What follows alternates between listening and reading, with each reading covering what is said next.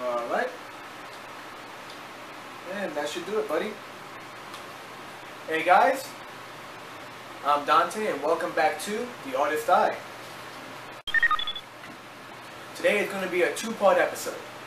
First part is going back to our original schedule of what is creativity and how can we become more creative and imaginative.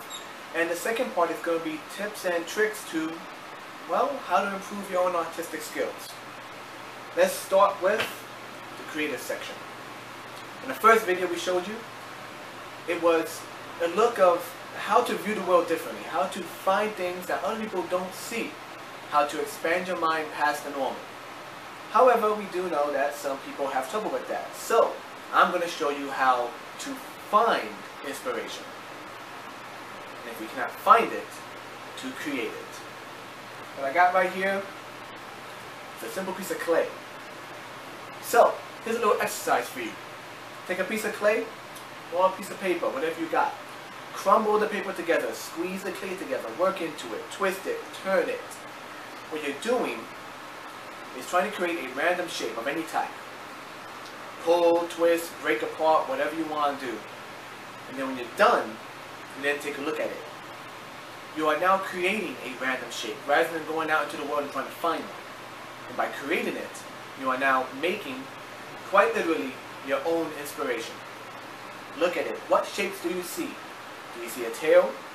Do you see a mouth? Do you see a dog, a cat, a ghost? Do you see an alien face? This is a nice trick to do because it allows you to twist things around. So if you find yourself wandering the streets, saying to yourself, man, I can't seem to find any inspiration. At the trees, the birds, nothing helps. Go home and make your own inspiration. Just a little trick. In fact, let me show you right now something I came up with. I did this one day while at work. Okay, so as I mentioned before, you can use clay or you can use paper. Here's a little photograph I took at work. I took a piece of paper and just crumbled the heck out of it. Squeezed it around, and when I let go, I realized, wow, this kind of looks like a gun. Then again, it could just be the masculine side of me talking. But let me do a few sketches for you and you'll see exactly what I mean. So, take this trick, try it out. It might just help you. You don't know what you might come up with. Something amazing or something stupid, but hey, it's a nice practice. Definitely try it out if I was you. Next step, we're going to show you the tricks of how to color with markers. These are tricks I've learned over the years and they come in handy.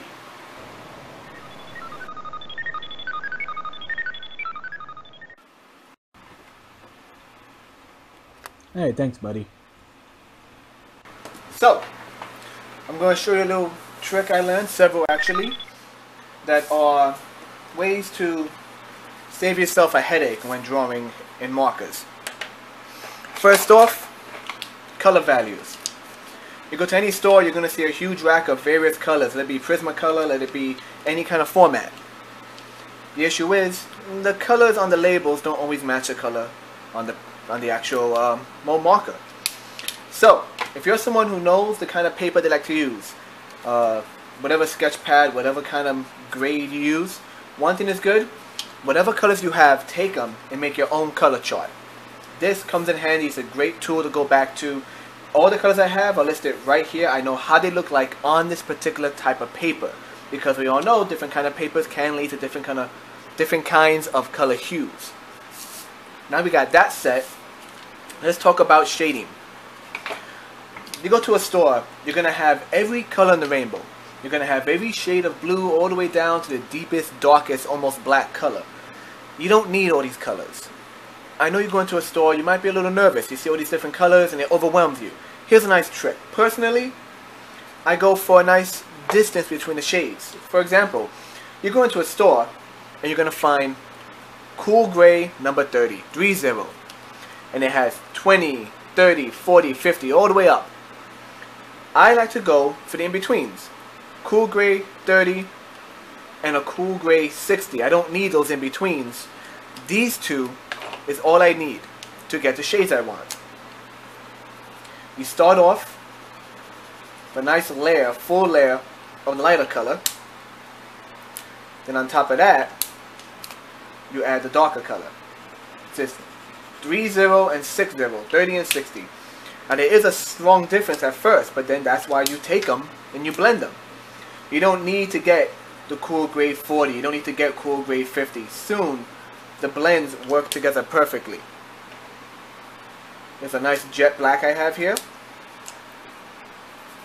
Add the jet black and use the lighter color into the darker color. So I'm going to use the cool gray 60 into the jet black, and I'm going to blend it from there.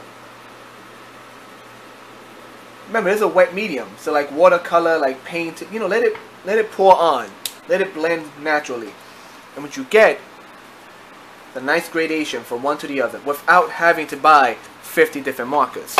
Speaking of markers, here's a nice one, Cool Blender. Colorless Blender.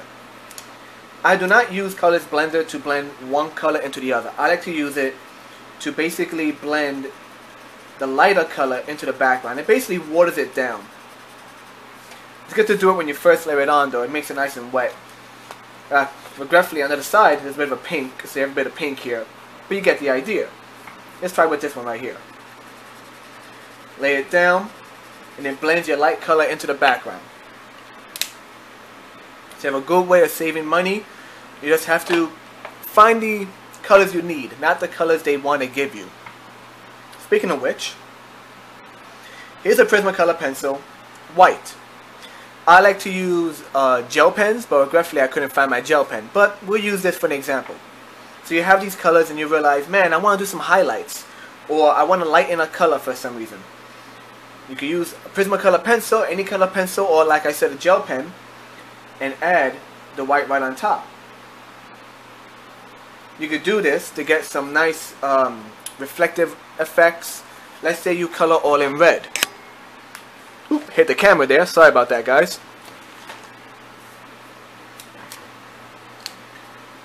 Let's say you get red. Right? Let's say you're making blood. So you have dark red. Hit the camera again, sorry. A little hint of black on the edge. Make it darker. And a nice spot of white, which will lower it to a bit of a pinkish color because this is pencil rather than a gel pen. But still, you get that nice highlight on the edge of it. So yeah, if you're going to start up with the markers, remember, don't overwhelm yourself. Don't spend hundreds of dollars buying every marker. Find the shades that are in between. Find the colors you need. For my blues, I use these two different shades of blue. That's all I need to get that nice gradation. If I want to do highlights, a pencil or a gel pen. These tricks save you headaches, they save you money, and it's just one of the many things I've learned over the years of drawing. I'm sure plenty of you out there have other ideas, so if you have any suggestions, post them up. I'd love to demonstrate them on my website. And that'll be it. Thanks for joining me, and we'll see you guys next time.